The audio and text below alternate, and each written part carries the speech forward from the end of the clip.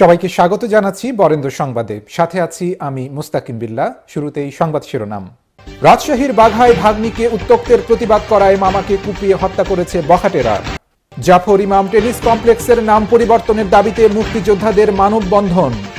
শীতার্তদের হাতে কম্বল তুলে দিলেন রাশিক মেয়র লিটন। এতক্ষণ শুনছিলেন সংবাদ শিরোনাম, এবারে বিস্তারিত। রাজশাহীতে ভাগ্নিকে উত্ত্যক্তের প্রতিবাদ করায় মামাকে কুপিয়ে হত্যা করেছে বখাটেরা। মারধর করা হয়েছে উত্ত্যক্তের শিকার স্কুল ছাত্রীর বাবা ও ভাইকে। এ ঘটনায় নিহত নাজমুল হাসানের বাবা আজিজুর রহমান বাদী হয়ে সুমনকে প্রধান আসামি করে ২৮ জনের বিরুদ্ধে বাঘা থানায় মামলা করেছে। পুলিশ রাতেই অভিযান চালিয়ে ৬ জনকে গ্রেপ্তার করলেও পলাতক রয়েছে মূল আসামি সুমন। এদিকে দোষীদের ফাঁসির দাবিতে ক্লাস বর্জন করেছে শিক্ষার্থীর সহপাঠীরা। এছাড়া দোষীদের শাস্তির দাবিতে মানববন্ধন করেছে এলাকাবাসী। বিস্তারিত ডেস্ক রিপোর্টে। রাজশাহীর বাঘা উপজেলার সুলতানপুর গ্রামে মঙ্গলবার বিকেলে নিজ বাসা থেকে নানা বাড়িতে যাচ্ছিল নবম শ্রেণীর ছাত্রী। খেলার মাঠের সামনে তার পথরোধ করে একই এলাকার বখাটে সুমন ও তার সহযোগীরা। সন্ধ্যায় প্রতিবাদ জানায় মেয়েটির বাবা। এতে ক্ষিপ্ত হয়ে বখাটেরা মেয়ের বাবার উপর হামলা চালায়। খবর পেয়ে সেখানে গেলে মেয়েটির মামাকে কুপিয়ে হত্যা করে সুমন ও তার সহযোগীরা। তাকে বাঁচাতে গেলে মেয়েটির ভাইকেও পিটিয়ে জখম করে। উত্ত্যক্ত করত এই বলে প্রতিবাদ করা, এর আগেও জানানো হয়েছে, তাকে তার গার্জিয়ানকে কেউ জানানো হয়েছে, তারা এই ব্যাপারে কোনো পদক্ষেপ না নেওয়ার কারণে আজকে আবার এই ঘটনা। ওরা দ্রুত আসতে রাস্তা দেখছে যে আসছে, আর হলো ওরা আবার হলো দ্রুত এগিয়ে যাচ্ছে। ১০-১২ জনা যায় সেইভাবে কুপাইছে, সেভাবে মারিছে রড দিয়ে, হাতুর দিয়ে, আরও অনেক টর্চারিং করাতে ওখানেই সে মারা যায়। ভুক্তভোগী মেয়ের অভিযোগ, প্রায় সময় স্কুল ও প্রাইভেট পড়তে যাওয়ার সময় পথে ঘাটে উত্ত্যক্ত করত বখাটে সুমন। ছেলের বাড়ি মনিহারপুর, ওর নাম সুমন। আমি ক্লাস 8-এ থেকে আমাকে বিরক্ত করে। আমি স্কুলে যাইতাম, প্রাইভেটে যাইতাম, তখন আমাকে রাস্তায় দাঁড়ায় খালি এরকম করে, তুমি কথা বলো না কিসের জন্য আমার সঙ্গে, তোমার বাড়িতে কি প্রবলেম, এরকম জিগাইতো। আবার ওই ছেলের সেনাবাহিনীর চাকরি হওয়ার পরে আবার ছেলে এইটা ডিস্টার্বটা উত্ত্যক্তটা অতিরিক্ত আকারে শুরু করেছিল। এ ঘটনায় নিহতের নাজমুলের বাবা বাদী হয়ে বাঘা থানায় হত্যা মামলা দায়ের করেছেন। পুলিশ অভিযান চালিয়ে বখাটে সুমনের ৬ সহযোগীকে গ্রেপ্তার করে। তবে মূল অভিযুক্ত সুমন পলাতক আছে। মেয়ের ভাই যে ঘটনাস্থলে ছিল সে জানে কারা কারা ছিল, তার কাছ থেকে আমরা তো মানে নেয়া, তারপরে যে অভিযোগ দেয় তার কাছ থেকে অভিযোগ নিয়ে মামলা নিয়ে আমরা যথাযথ আইনগত ব্যবস্থা গ্রহণ করব। দোষীদের দৃষ্টান্তমূলক শাস্তির দাবি জানিয়েছেন নিহতের স্বজন ও এলাকাবাসী। নাজমুল হাসানকে আমার ভাই স্ত্রী যে ফোন করেছে, অতি বিলম্বে তার গ্রেপ্তার করে আমরা ফাঁসির দাবি চাচ্ছি। আমরা ফাঁসি সেজন্য এদের এমন দৃষ্টান্ত শাস্তি দেওয়া হোক যাতে প্রতিটা ছেলে এই সম্পর্কে কথা বলতে যেন বুক কাঁপে।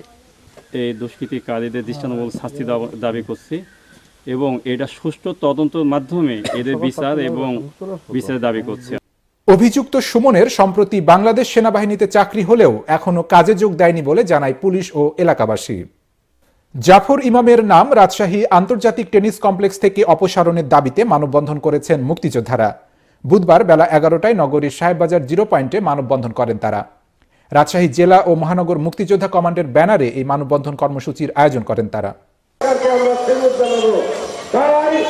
মানববন্ধনে বক্তব্য রাখেন সাবেক প্রতিমন্ত্রী অ্যাডভোকেট জিনাতুন্নেসা তালুকদার, মুক্তিযোদ্ধা ডাক্তার আব্দুল মান্নান, যুদ্ধকালীন কমান্ডার মুক্তিযোদ্ধা শফিকুল রহমান রাজা, মুক্তিযুদ্ধের সংগঠক অধ্যাপক রুহুল আমিন প্রামাণিক সহ মুক্তিযোদ্ধারা। তারা বলেন, রাজশাহীর আন্তর্জাতিক টেনিস কমপ্লেক্সের নাম মুক্তিযুদ্ধকালীন পাক হানাদার বাহিনী ও রাজাকার বাহিনীর অন্যতম সহযোগী জাফর ইমামের নামে। তার নাম অপসারণ করা না হলে লাগাতার আন্দোলনে যাবেন মুক্তিযোদ্ধারা। তারই অংশ হিসেবে একই দাবিতে বৃহস্পতিবার সকাল 10:30টায় সাহেববাজারে অনুষ্ঠিত হবে মানববন্ধন। একই দাবিতে তারা বিভিন্ন সময়ে মানববন্ধন ও স্মারকলিপি দিয়েছেন। এর আগে মঙ্গলবার একই দাবিতে জেলা মুক্তিযোদ্ধা কমপ্লেক্স ভবনে সংবাদ সম্মেলন করে রাজশাহী জেলা ও মহানগরের মুক্তিযোদ্ধারা। মানববন্ধনে বক্তারা বলেন, ৭১-এর মুক্তিযুদ্ধের সময় জাফর ইমাম রাজশাহীতে বুদ্ধিজীবী সহ স্বাধীনতার সপক্ষের মানুষের তালিকা তৈরিতে ভূমিকা রেখেছেন। তৎকালীন মুসলিম লীগ নেতা অ্যাডভোকেট আয়ানুদ্দিনের সঙ্গে তার সখ্যতা ছিল। পাকিস্তানি হানাদার বাহিনীর সঙ্গে করে জিপে তিনি প্রকাশ্যে রাজশাহী শহর দাপিয়ে বেড়াতেন। এছাড়া রাজশাহী সার্কিট হাউস ও রাজশাহী বিশ্ববিদ্যালয়ের জোহা হলে পাকিস্তানি সেনাবাহিনীর কনসেন্ট্রেশন ক্যাম্পেও ছিল তার যাতায়াত। রাজশাহী সিটি কর্পোরেশনের 31টি কমিউনিটি দরিদ্র ও হতদরিদ্র শীতার্ত মানুষের মাঝে শীতবস্ত্র তুলে দিলেন রাজশাহী সিটি কর্পোরেশনের মেয়র AHM খায়রুজ্জামান লিটন। বুধবার সকালে নগর ভবন চত্বরে প্রধান অতিথি হিসেবে উপস্থিত থেকে তিনি বিভিন্ন কমিউনিটি শীতার্ত মানুষের হাতে কম্বল তুলে দেন। নগরীর প্রায় 500 শীতার্ত মানুষের মাঝে শীতবস্ত্র বিতরণ করা হয়। অনুষ্ঠানে বক্তব্য রাখতে গিয়ে মেয়র বলেন, সরকার দেশের সকল মানুষের জীবনমান উন্নয়নে কাজ করছেন। সরকারি বেসরকারি সকল প্রতিষ্ঠানের উচিত হবে সমাজের অসহায় আর্তপীড়িত মানুষের পাশে দাঁড়ানো। ব্র্যাক আরবান ডেভেলপমেন্ট প্রোগ্রামের এ উদ্যোগকে স্বাগত জানান মেয়র।